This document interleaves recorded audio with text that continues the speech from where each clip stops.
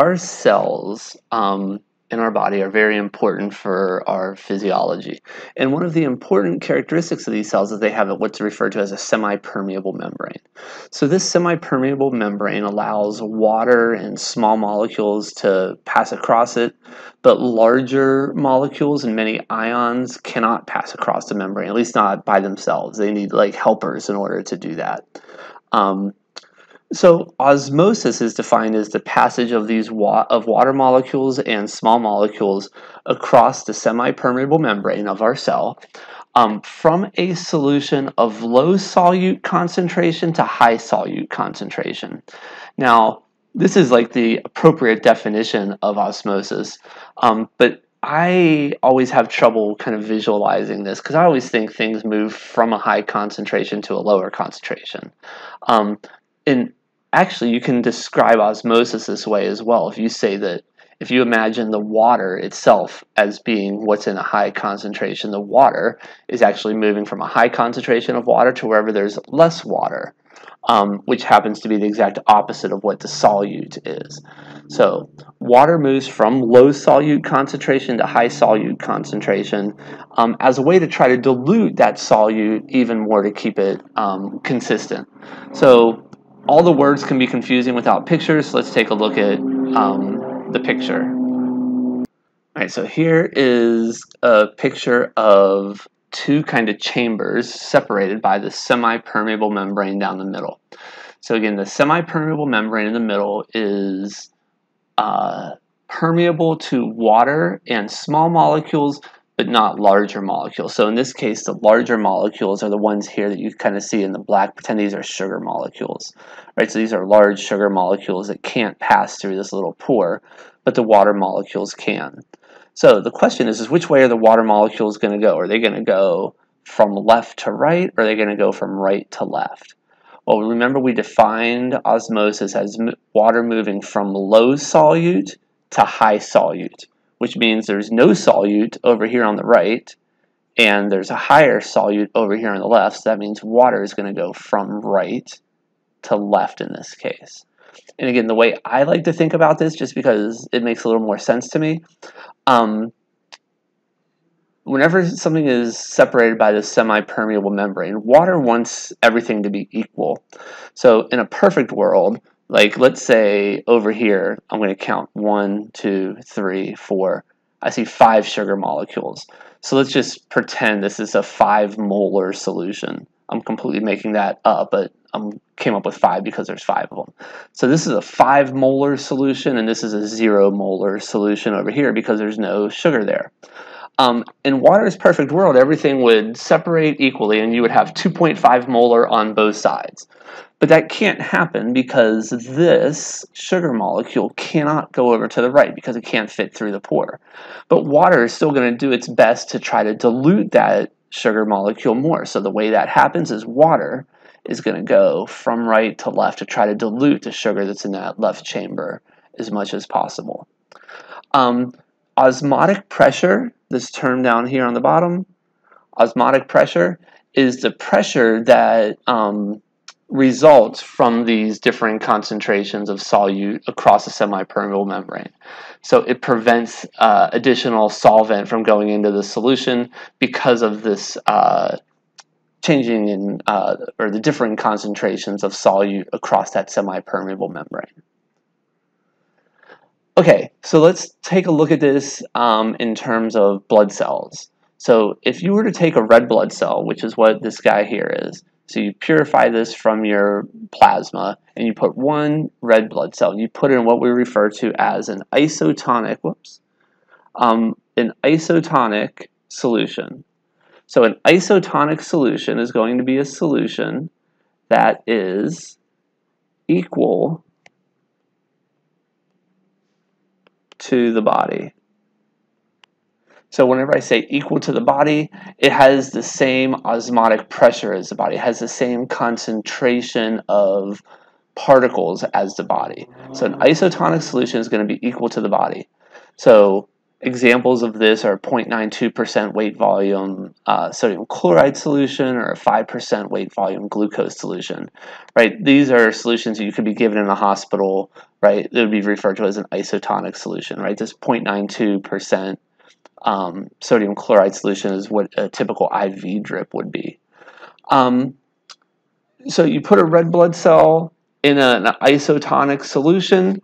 These arrows that are shown here, this one and then that one, basically say you're going to have an equal amount of exchange of water going out of the cell and then some into the cell. So in other words, going back to this slide, the water is going to move the same from left to right as it does from right to left because you have an equal amount of solute on both sides. Right? So that's an isotonic solution. Now, a hypotonic solution, the prefix hypo means low, so it means it's going to have a lower osmotic solution or osmotic pressure than body fluids. So that means the solution out here is going to have a lower amount of solute than inside of the cell. So in this case, pretend a hypotonic solution would be plain water, right? There's only water in here. Inside the cell, there's going to be water, proteins, DNA, ions. There's going to be a whole lot of other stuff in there. So what happens in the case of this hypotonic solution is that the concentration of the particles lower outside the cell than inside. So because of that, the water that's out here wants to rush into the cell to try to dilute what's inside the cell, trying to make it so that the concentrations are the same outside of the cell and inside the cell. So water goes into the cell. Well, the problem with this is the cell membrane that kind of surrounds the cell is going to be pushed larger and larger and larger as more and more water goes in. There's not room for the water, so that causes that cell membrane to swell and swell and swell, and eventually it'll burst. So for red blood cells, the swelling and eventually rupturing of those cells when it's placed in a hypotonic solution is called hemolysis, right? So hemolysis is whenever you put a red blood cell in a hypotonic solution, it's going to lead to it popping. Now, a hypertonic solution is just the opposite. So a hypertonic solution has a really high concentration of stuff outside the cell. So in this case, the water that's inside the cell is like, well, there's a whole lot of stuff outside. The water in here is going to want to leave the cell to try to dilute what's on the outside of the cell because of that difference in the osmotic pressure. What happens when the water diffuses out of the cell? It causes that cell to shrink and shrivel up, and that is referred to as crenation.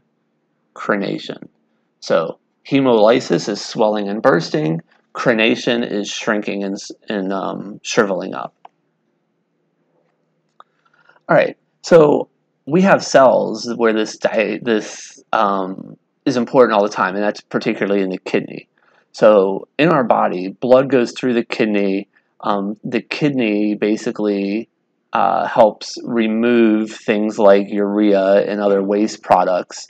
So basically everything kind of moves through the kidney. The stuff that doesn't kind of get filtered through the kidney eventually gets excreted through your urine. The stuff that gets filtered through the kidney gets put back into your bloodstream. So that would be like your water and your ions and other kind of important things like that. So what happens when your kidneys stop working? Well, that can be a problem, right? Because we need our kidneys to be able to dialyze our blood to help get rid of these waste products. So when your kidneys stop working, scientists have invented kind of basically an artificial kidney. So if you've ever known anyone who's gone in for dialysis, this is kind of the way it works. So you have a connection with your artery. So your blood goes from your artery into this machine. And this is what is referred to as the artificial kidney. The blood comes in and it goes through all of this. And then it enters into this dialysis tubing. Well, this dialysis tubing in the middle there, that is really what that's kind of mimics the kidney itself. And the idea is that the small particles will kind of flow through all of that tubing, and then the larger stuff can't go through the membranes. And what happens is the stuff that doesn't go through the membranes eventually just goes out through the drain. So you can see here it says to drain. So if it goes through here, the small particles, right, all the smaller things are going to go into this mesh of filters here. The larger stuff is too large to enter, so it gets removed into the drains. That's where like your urea and waste products are going to go. Everything else kind of stays in here, and it's going to end up going back into your body this way, right, through this into your veins. In addition, we have this dialysis fluid, and this is going to be like an isotonic solution that has, you know, some ions similar to like your body and everything else, which kind of goes into this whole matrix here, which is going to also be put back in your body. So this idea of hemodialysis is a way to basically set up an artificial kidney to help filter out these waste products from your kidney. And again, this whole process occurs via osmotic pressure in the semi-permeable membranes.